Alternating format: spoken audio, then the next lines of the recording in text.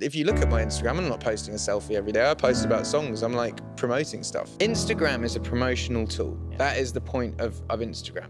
Whenever I see a selfie, I want to reach out to that person and be like, are you having an all right day? Because that is them wanting, they're having a shit day and they want people to be like, oh my God, you look amazing. And that'll make them, that'll bring them up. Social media in general has this like sheen of like, life is perfect. And it makes everyone else feel like shit because they're like, well, why isn't my life perfect? But really the person behind the thing posting the perfect life is having a shit day and they want people to be like, oh my God, this is great. And it's all smoke and mirrors, basically.